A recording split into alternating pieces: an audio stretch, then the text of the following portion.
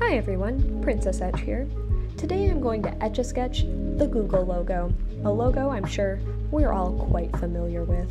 I've actually etch a sketched this twice before, but never in time-lapse format, so I figured what better first video to film in my new studio space in Maryland.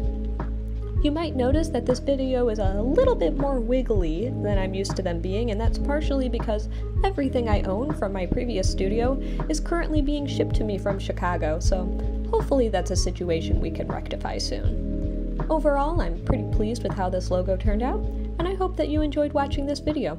As always, thanks for watching.